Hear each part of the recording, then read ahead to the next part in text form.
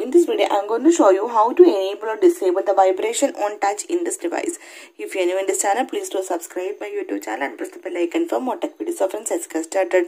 So in this device you can feel the vibration when you touch on the reset button or home button or the back button. You can feel the vibration when you touch here.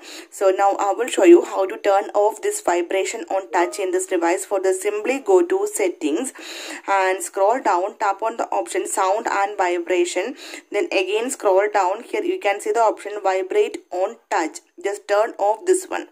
So simply in this way you can disable the vibration on touch in this device.